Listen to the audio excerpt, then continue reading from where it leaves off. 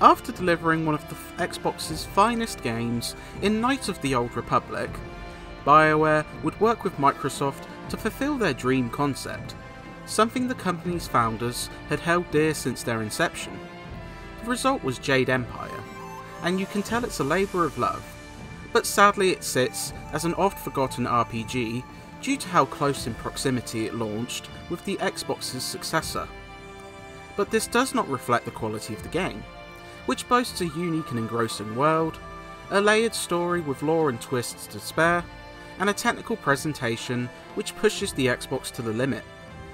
Not everything is superb, including issues with combat and length, but these aren't enough to stop Jade Empire being a great time. Jade Empire follows a martial arts student, one of several you can select at the beginning, whom was rescued by Master Li and groomed as a superb warrior. After an attack on the village escalates with assassins and undead ghosts invading, Li informs the hero of their purpose and potential to help bring balance to the Jade Empire, only to be kidnapped and spark the quest which will see this character realise their destiny. The story, like much of BioWare's output from this era, is top notch. Writing is deep yet accessible, hooking you in with a bounty of fascinating lore inspired by Chinese mythology.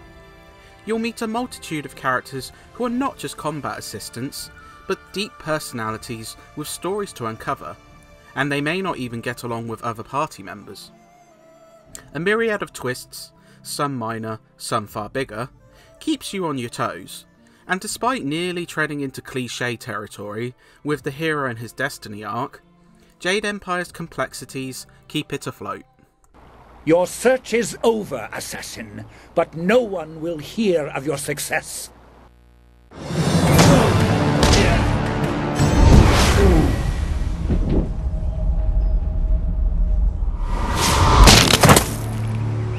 The world of Jade Empire remains one of the most distinctive to Grace Gaming.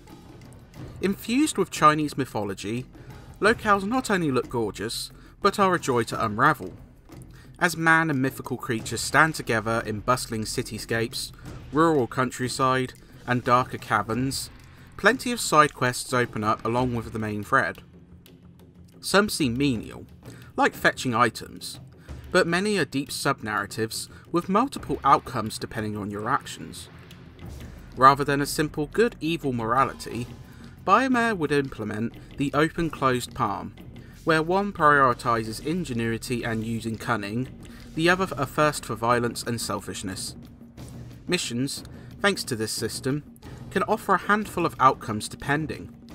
In one mission, an ogre ox carrier causes a scene in a tea house, which can be dealt with using intuition and persuading him the oxes are lonely, charm and helping it realise the owner needs his help, or just fight it instead to help the tea house.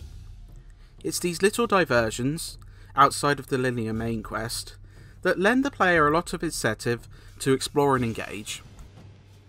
When you're not talking, fists have to fly, and this component is perhaps Jade Empire's weakest link. Not that combat is bad, because the martial arts infused styles are quite exciting. Along with a starting style, you can learn and equip up to 3 more techniques, which allow you to wield weapons, cast magic spells, and even transform into demonic creatures. But even with these flourishes, combat feels a tad basic. You'll often find yourself in a loop of striking, using a stronger strike to break an opponent's guard, and occasionally diving overhead to avoid attacks. The lack of customization feels like a missed opportunity. With only 3 key stats to manage through level ups, and outside of equipping gems to your hero's amulet, it feels kind of gaunt.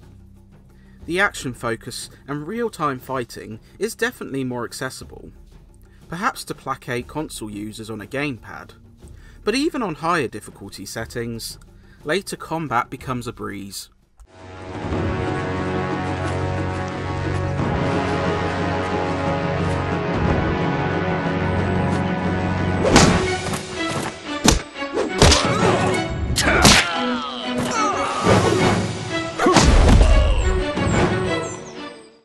Jade Empire is also surprisingly short, with a lengthier set of initial chapters that include a healthy dose of side quests, seemingly giving way to a rushed quartet of concluding ones, with very little side content to speak of.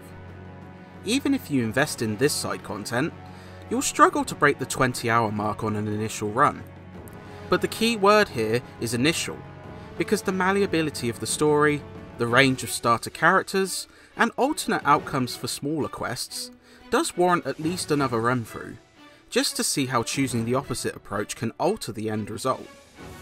There are other elements to consider, such as romancing party members, and being able to replay the minigames encountered, including the shmup segments, which serve as your method of travel between locales. It's just a shame that Jade Empire ends just as momentum really starts to build. Jade Empire would push the Xbox, even more so than the technically uneven Knights of the Old Republic, but the engine does seem more stable this time around.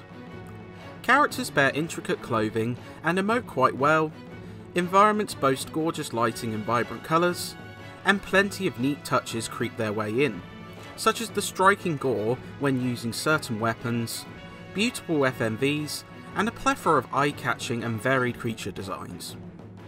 The audio side benefits greatly from superb voice work, including some unique tongue certain characters use.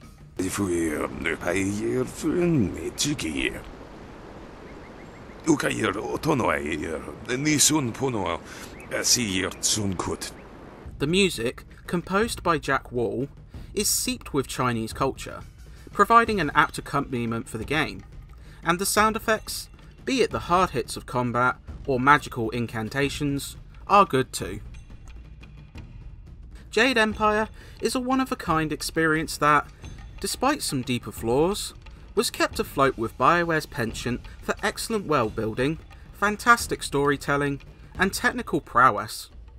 Its mythical world of martial arts, demonic creatures, and conspiracy is one you'll be sucked into with ease, and finding all of the alternate paths many missions offer will keep you coming back for more.